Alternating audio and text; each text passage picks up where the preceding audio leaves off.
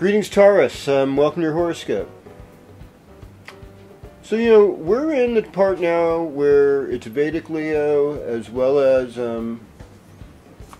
Western astrology Leo. So in your fourth house, deep in there, ancestors, your heritage. But all these planets in Virgo in your fifth house. So the focus we're heading towards here is about using your creative expression, being there for your children, being there for your lovers. What is it to be a lover? To be a good lover to others, you have to be a good lover to yourself. What does that mean?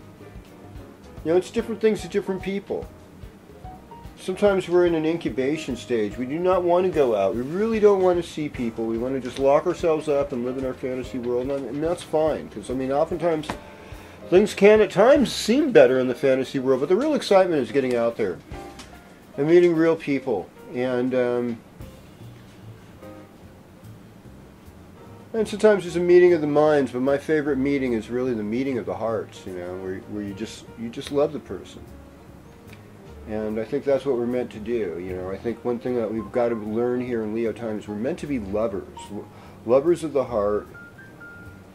And, the more things you love, the more things you're grateful for, the better quality of life you're going to have. There's no question about that. And I think you're grateful for a lot. I think good things are happening. It's a good time for travel. It's a good time for fun. Taurus, rip it up this week.